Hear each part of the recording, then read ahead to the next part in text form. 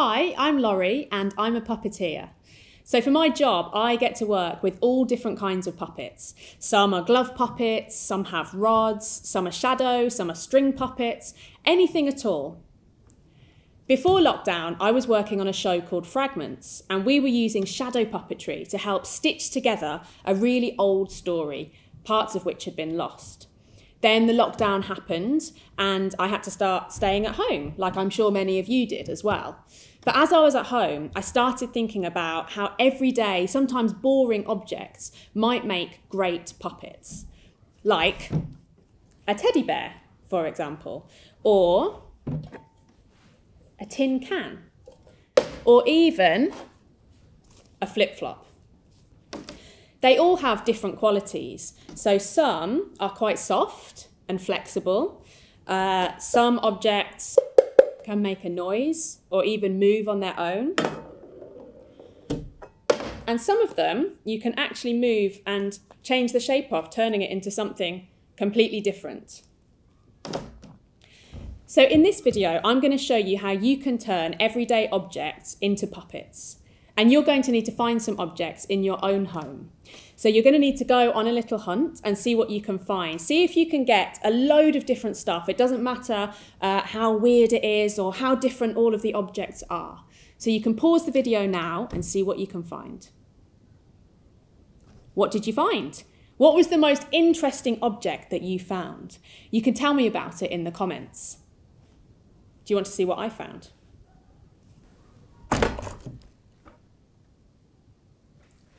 So, when we're playing with objects, they can give us clues as to what kind of character they're going to become.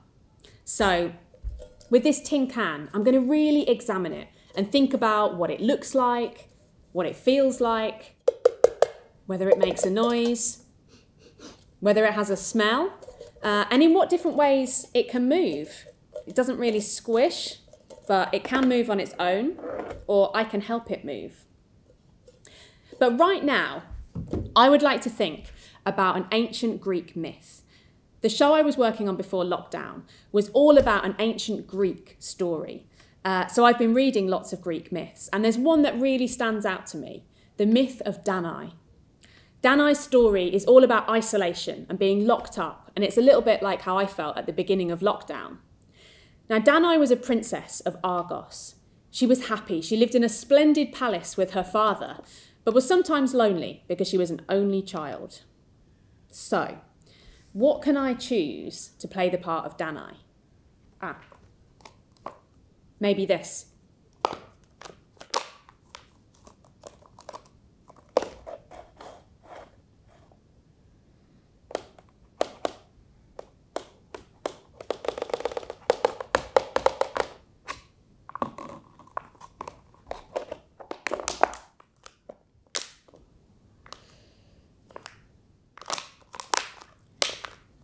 It's a little bit sharp and a bit noisy as well. I'm not sure it's quite right for Danae.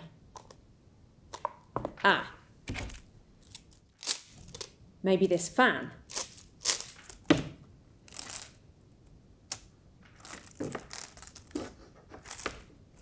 You can almost start to imagine that there's limbs, arms and legs.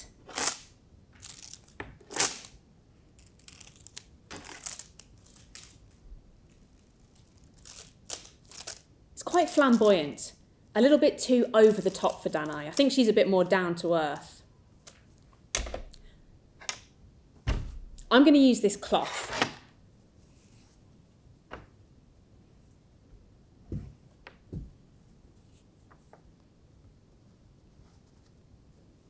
I can shape it to show where Danae's face is. And I'm going to start with 3 things that I think are really helpful when we're turning objects into puppets: breath, focus, and weight. So I'm going to start by sharing my breath with my puppet.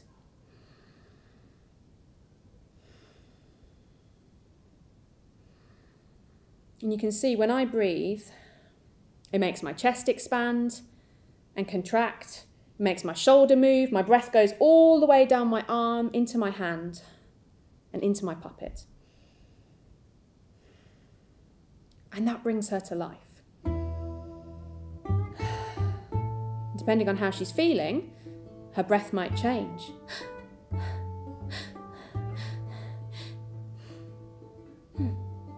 Now I'm thinking about giving her focus. So my focus as a puppeteer is going to be on the back of my puppet's head. Because if I start moving her around like this, my face is much more animated than hers is. And you're just going to be distracted looking at me. So I'm going to concentrate on my puppet. And hopefully, she will then become the more interesting thing. And she might want to go and look at something over here.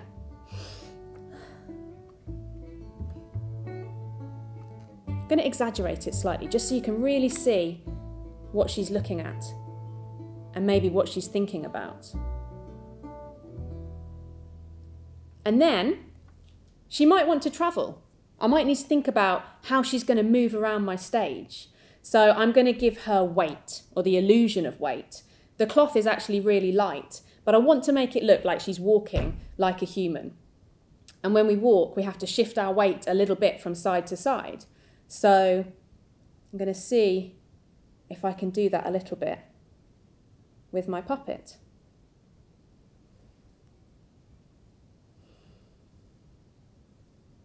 For some puppets, they might be fantastical creatures and you might want them to fly through the air.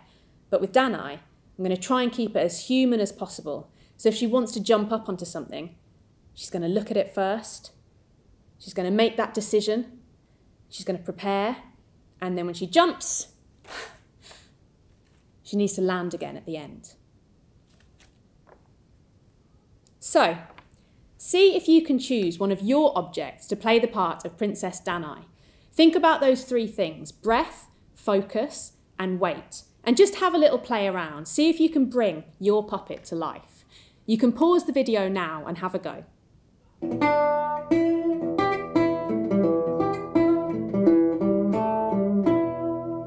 Next, I need to choose an object to play the part of King Acrisius. Now, this being thousands of years ago, the king thought he could only give his throne to a son, not a daughter.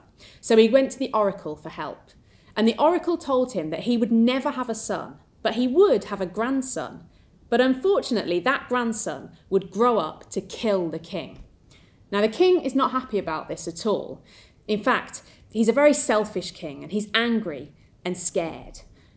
I'm going to choose this hammer to play the king. It's cold, it's hard, and it's heavy, just like him. And I'm going to start with those three useful points we talked about earlier: breath, focus, and weight.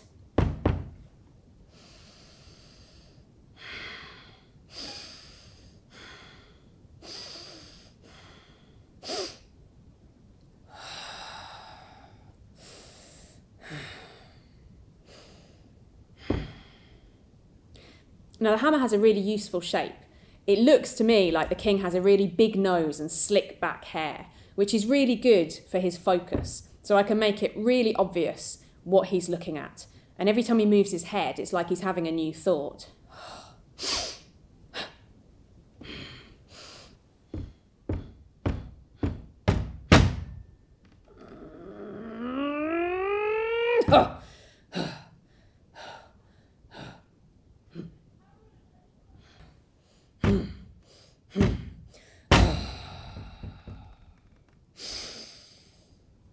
I wonder what it's like if we give the king a voice. Now, you can try any voice you like. Is it going to be a deep voice, a croaky voice? Does he talk really fast or really slow? Oh, I can't believe it. That Danae, what am I going to do? Must think of something. What can I do? The oracle must be wrong. This cannot be.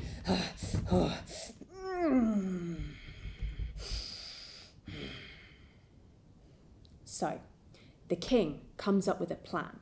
He's going to lock Danae in an underground chamber to make sure that she can never have a son to grow up and kill him. I wonder what happens when we bring the two characters in together. How can I show, maybe even with no words at all, that the king is threatening Danae?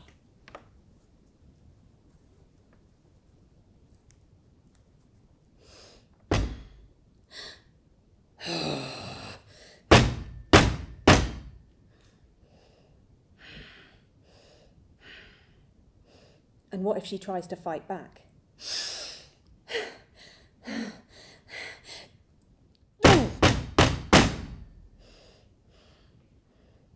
Have a play around with your two objects and see the different ways they can interact.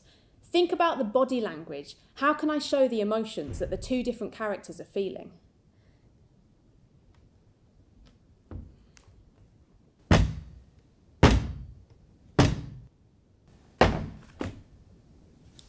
But in ancient Greece, a prophecy can't be stopped that easily. Zeus, the king of the gods, visits Danae in the chamber in the form of golden rain and gives her a baby. That baby is called Perseus. So, I'm going to choose this. Remember, breath, focus, and wait.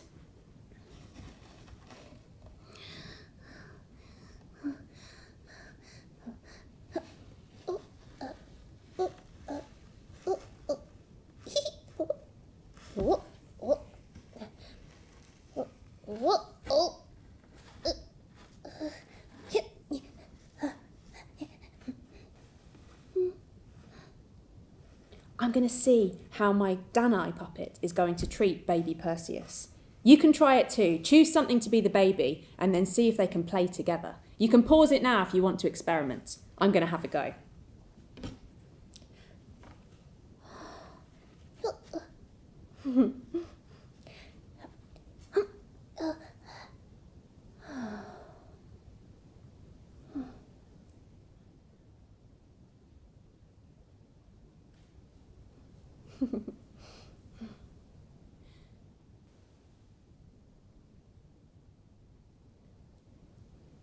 When King Acrisius finds out that Danae has had a baby son, he is furious.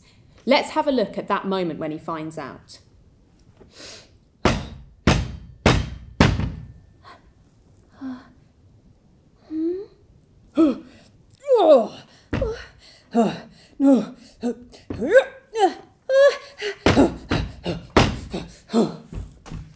The king locks Danae and Perseus in a chest and sends them out to sea.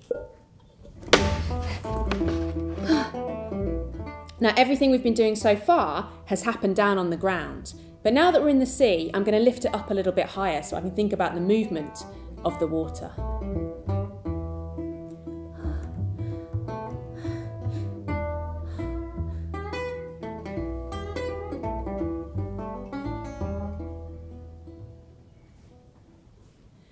Meanwhile, on an island nearby, some fishing folk are busy at work. Now for this, I need something to show lots of characters at the same time. So I'm going to use my fingers, but I'm going to dress them up a little bit.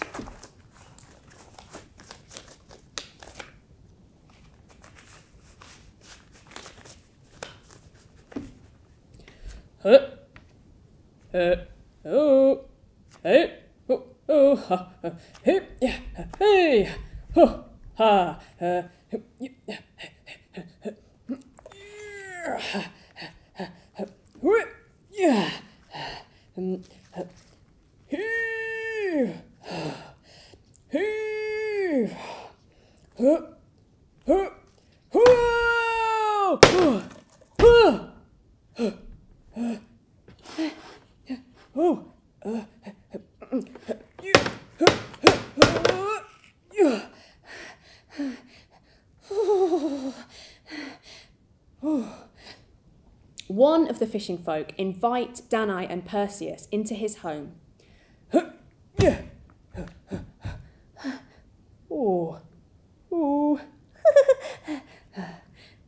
So Danae has somewhere safe to bring up Perseus, and she's never bothered by the king again. So, I've used a range of objects to bring this story to life. And you can do the same with any objects and any story at all. Now, turning objects into puppets is fun, but making a puppet is also fun. And if you watch my next video, I'm going to show you how to make an ancient Greek monster puppet. And if you want to take this even further, you can watch my friend Jess's video. She's going to show you how to make some amazing shadowy backgrounds. And I would love to see the puppets that you've made as well. So please send us pictures. You can email them or you can tweet them and we'll put them on the Potential Difference website. Thank you so much for watching. Bye.